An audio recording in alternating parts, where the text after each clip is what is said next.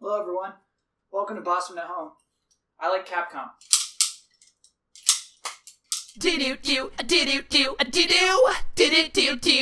I'm Kyle Bosman, this is my kitchen, and it is nighttime for this episode because it is too hot to record the show during the day, and I'm starting to believe it is too hot to record it at midnight. It is steamy in here. Good, fine, it'll be a good episode, right? I want to talk about Capcom, of course, because of this moment. I had the strangest thought recently. I played through the Street Fighter V story mode, got to the end of the credits, and I saw this. The Capcom logo. The same logo they've been using since 1983. That old logo is still in use. And I just felt this strange feeling that I am grateful for Capcom. Capcom has been easy to hate on for 5 years now, maybe 10, you know, it's, oh, Capcom, screw you, you know, it's been easy on that to just not like that company at all. And the truth is they're great. Yes, they're clumsy, yes, they make big dumb mistakes, but I'm still happy they're here. I'm still happy they're part of this thing. And so what I want to do today is talk about 3 video games that make me happy we still have Capcom. Game number 1, Street Fighter V. So yeah, as I just said, I just played through the story mode of Street Fighter V. And why it makes me grateful for Capcom is I'm convinced this story mode could not exist anywhere else. Yeah, it's very similar to what Mortal Kombat has been doing the last 2 games, and Injustice as well. But it's so uniquely Capcom, this story mode. It's not great. No, if you want great writing, if you're expecting, oh, this is really blowing my mind. No, it's bad. It's just as bad as you think it's going to be, but that makes it so good. Yeah, I mean, look at it. It even looks bad. The characters look like plastic stout action figures. Let's be honest, they don't look good. But what strikes me so much about this dopey story mode is how much the game cares about these characters.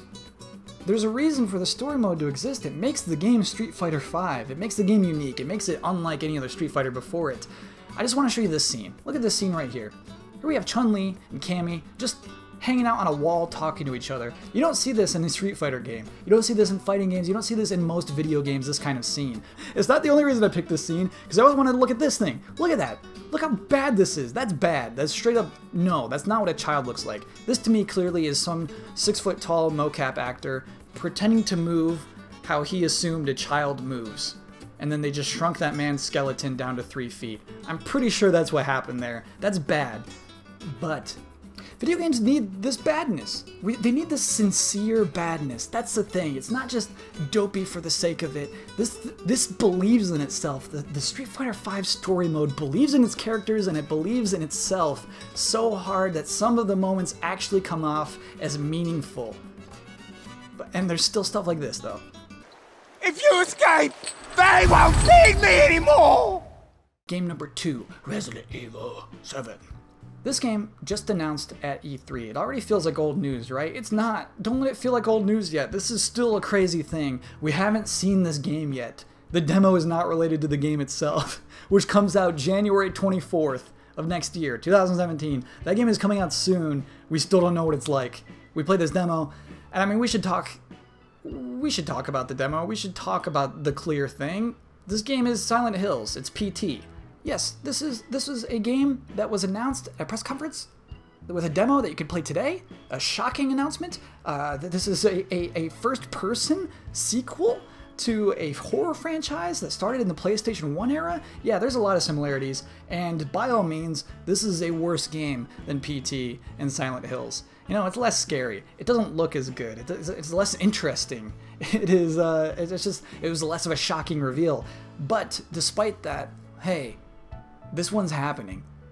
We're getting this one. Resident Evil 7 will not be canceled, and for that reason, I'm so happy. Because yeah, I get where Konami's coming from, right? They're a business. AAA games doesn't make enough money for us. We gotta go to the slot machines. We gotta go to mobile phones. It just doesn't make sense. And that's what they're, yeah, fine. Capcom, we'll do it.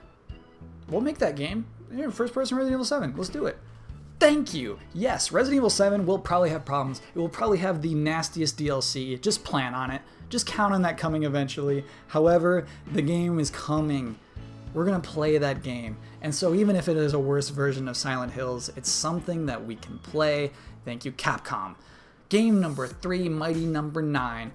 Here he goes. Okay, Bosman, I'll let her rip.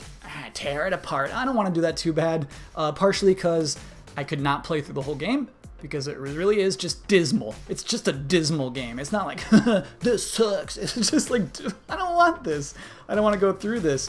I can show you, though. I can show you why Mighty number 9 makes me happy for Capcom. So let's just look at the beginning of this game. Violence is confined to the Battle Coliseum, where robot combatants face off in spectacular duels. Today, the Coliseum walls once again echo with the shouts and cheers of excited fans, when suddenly...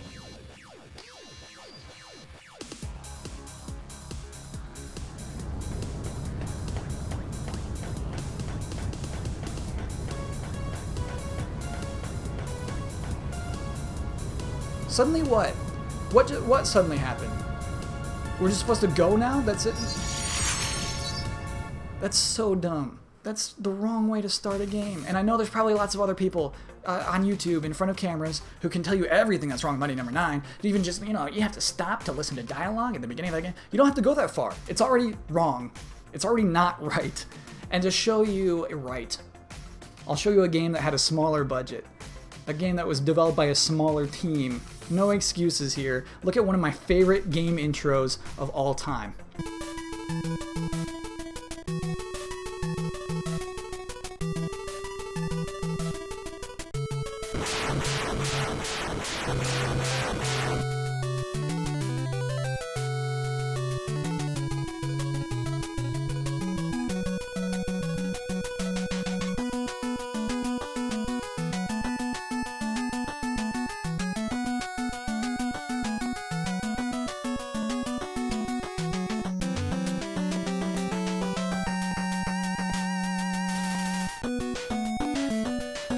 There. Don't you want to press start right now? Don't you want to press start right now and get going? That's how you start a video game. So to me, Mighty number 9 just shows off the absence of Capcom.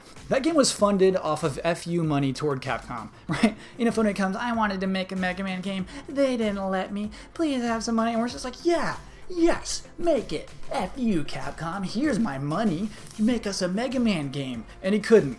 Inafune could not make a Mega Man game. He couldn't do it.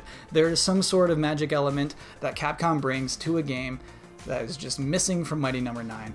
I know Capcom isn't making a Mega Man. Maybe they might be. Maybe they're secretly making Mega Man. You know what I'm hoping? You know, I hope it's not based off the animated show. Oh, what if it's based off this guy? Oh no, it would ruin this episode. If they're making a game that's based off this guy, I have to go back and take this entire episode back. In the meantime, Mighty number 9 makes me somehow grateful for Capcom. That's really all I had prepared this week. I just feel that over the course of the last generation, we saw a lot of huge Japanese publishers, historic, just video game. We saw them shrink, we saw them scale back, and sometimes just disappeared, sometimes poof, went out of business. And that is so sad. That's so sad if you love video games. And so to see a company like Capcom still doing it, it feels good. It feels like we should stop and appreciate them. We should stop and appreciate Sega. Who else is gonna throw this idiot party?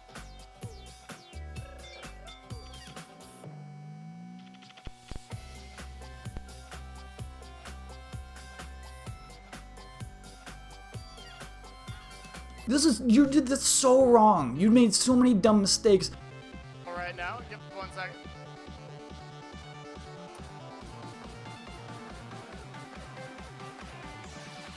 Stay calm, everybody. Stay calm. We're almost there, I promise. We're almost there. But no one else would have thrown that party. No one else would have thought of that than Sega. No one else would make these games but Capcom. And so I just...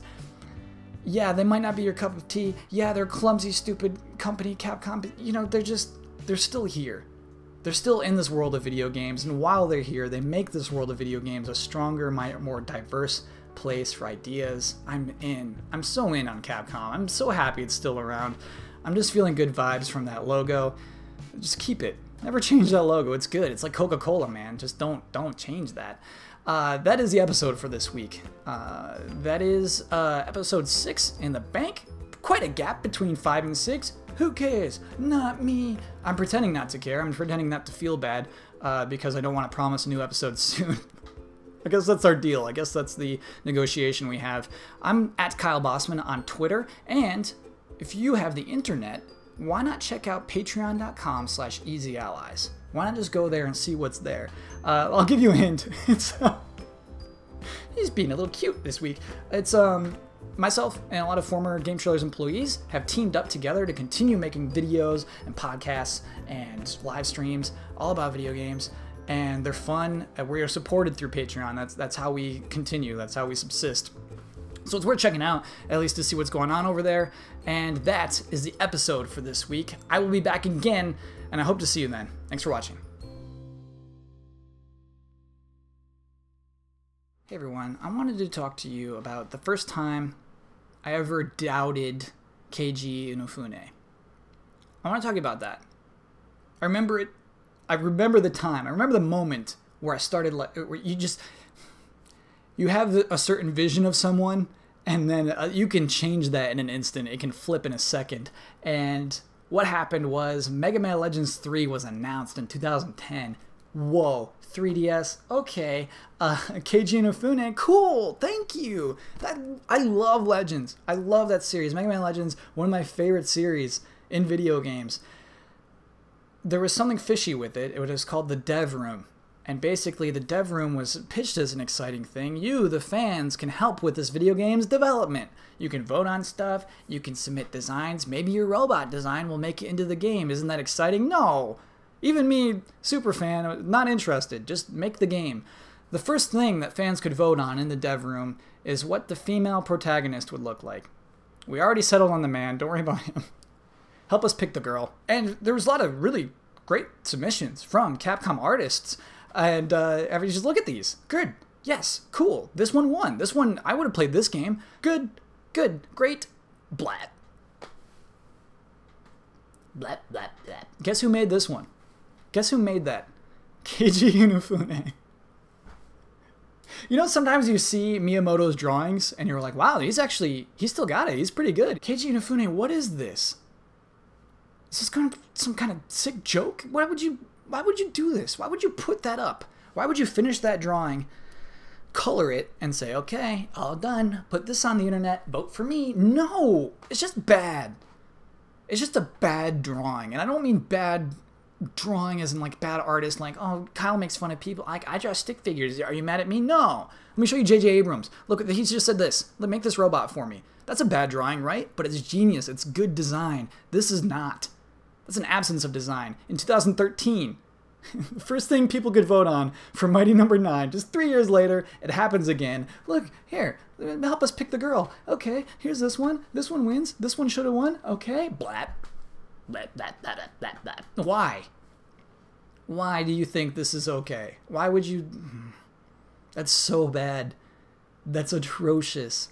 So I just feel like a drawing can be insight, a window into a person's mind. And this is what your mind comes up with? You want that in the game? Do you know what that looks like? I don't know why. It's just a drawing. It means nothing, right? It just, oh, it affects me. It's like having a spider creep in through your ear and into your brain. That's what that drawing looks like. This one too. Hey there. My name is Tiffy. Hi, Tiffy. I'm Bullgraph. Let's go have a nasty little picnic. Can I bring my math homework? Okay. Oh. I'm sorry, teacher. I cheated on my math homework. We're bad girls.